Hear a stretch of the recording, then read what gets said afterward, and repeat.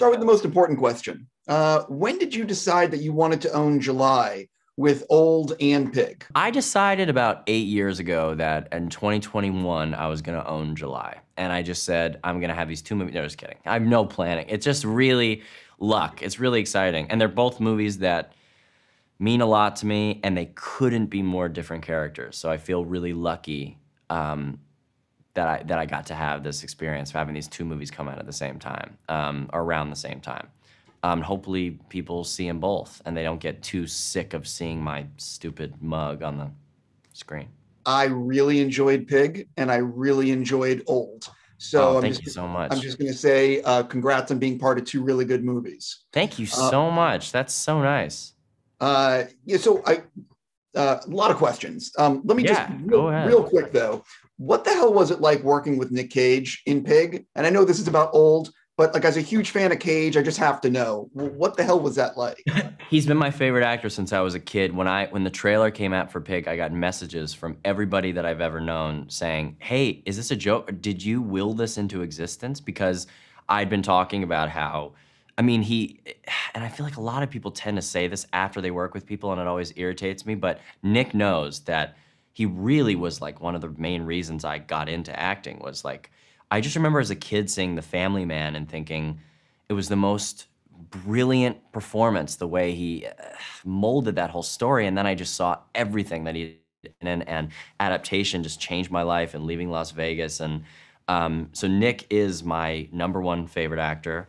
You know, I think he's just up there with just Nicholson and De Niro and like, I think he could be in the category of like Liv Ullmann and you know, people from these foreign movies. And so I just adore him. And also he's become really one of my best friends on the planet. Like, you know, I'm ready to go to his big wedding in Japan and whenever that's gonna be, and he'll be the groomsman at my wedding if I ever get married. He's just one of these guys. We talk a few times a week, and when we started working together, we were both going through a similar time in our lives and kind of confided in each other and just got attached to the hip. And I feel really, really lucky to know him. He's an incredible, incredible artist. More than a movie star, he's an artist, and he's a special, special person. It could choke me up talking about it. I love him so much. He means so much to me. Listen, first of all, that's awesome. Second of all, I could talk about Nick the rest of the time, but let's jump into why I actually get to talk to you. A long answer, but it's Nick. No, please. I could talk about Nick the whole time. But so one of the things, listen, I'm a big fan of Night's movies. What do you think might surprise people to learn about the making of an M. Night film? Well, I think everything about this movie will surprise people, but I'd say that everybody would be surprised by, first of all, what a nice guy he is, and I think they're surprised that this movie is really approached like it's a drama, and I think that is what the movie more is sort of a psychological, philosophical, allegorical drama movie that gets very thrilling as it goes along. So I think people should go in expecting to be haunted, but in a more deep existential way than just some jump scares.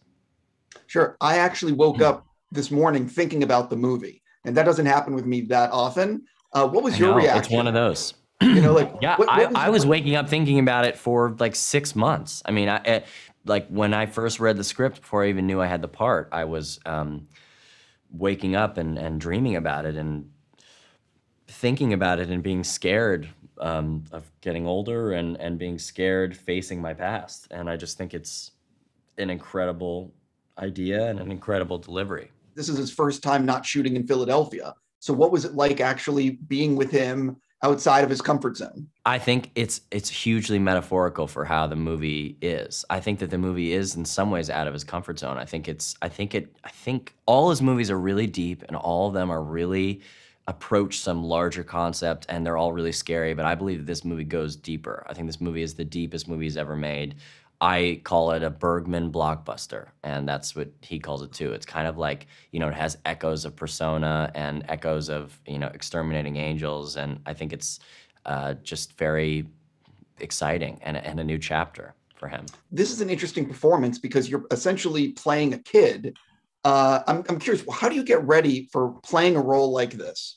I mean, I'm already such a rambunctious guy. I think I did a lot of research in terms of like reading Piaget and reading Bruno Bettelheim and reading a lot about child psychology, and just even reading just about how displacement and things, and how kids see visually things are different, and how that's kind of why they place their body in weird places, and reading about all that was very helpful. But even more than that, I felt I had to really face my fears of how I was as a kid, and I had to really look at myself and deal with the parts of myself that I've shut off, and that was hard, but it was fun. You know, it was I felt really lucky. It's like a psychology, an excuse to do something psychologically deep, you know?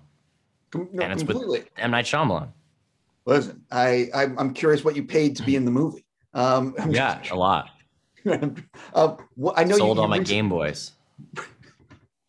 You recently directed a feature. I'm curious, are you thinking about doing another film soon? Yeah, I'm gonna do a movie with some really cool people that I can't talk about it yet, but it'll be probably announced soon. But we're gonna go next spring, our spring of 2022. So that's gonna be I'm really excited for that. But yeah, thank you. I hope you guys have seen. I think you did. You wrote a really nice review for Cat in the Moon, so I appreciated that. Did you write this next one? Yeah, I wrote it. I'm gonna be directing it, and I'm not starring in it, but I'm co-acting in it. You know, it's always a little embarrassing to do all that stuff, but it's just these certain stories, I just want it told a certain way, so. I completely understand. Obviously, the Jumanji movies have been a little bit what we call popular. Are you a little surprised at the popularity? I mean, yeah, it's like a reboot to have it explode like that. It's crazy, but it's The Rock. I mean, everybody wants to see The Rock and its big, gorgeous muscles and being hilarious, and yeah. So I guess I wasn't surprised that people loved him so much, but I was surprised that so many people went for both movies. I just thought the luck of that is just 1 in a million. I have to stop there. I'm just going to say congrats on everything, and thank you good luck so with much.